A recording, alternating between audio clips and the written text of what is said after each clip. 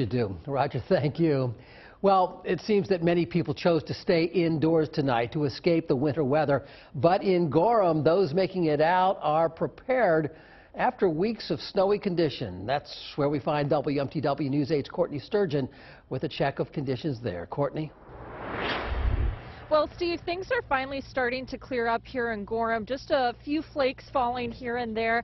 A lot of people, as you mentioned before, staying indoors tonight. We barely saw anyone out, as many people have been experiencing this weather for the past week. They're ready to get inside. It's given the snowplow drivers a break, though, a much needed one at that, to clear all of this snow away.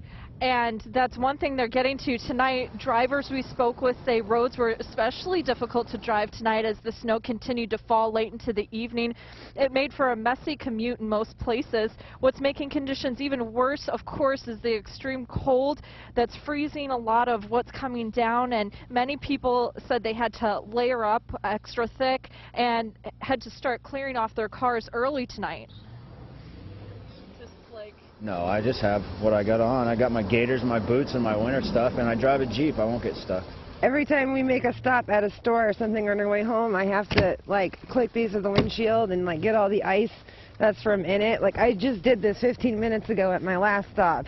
'Cause the only reason we're even out... Now, this snowbank, rather, behind me just continues to grow tonight. We've seen many plows dumping some snow here, and a lot of people in the parking lots tonight have just been running their cars. Luckily, the silver lining, I suppose, of this snowfall is that it's a very light snow, so just by warming up your car, some of it is coming off, just melting off naturally. As I said, that's the small silver lining we're seeing tonight after yet another significant snowfall. Live in Gorham, Courtney Sturgeon, WMTW News 8.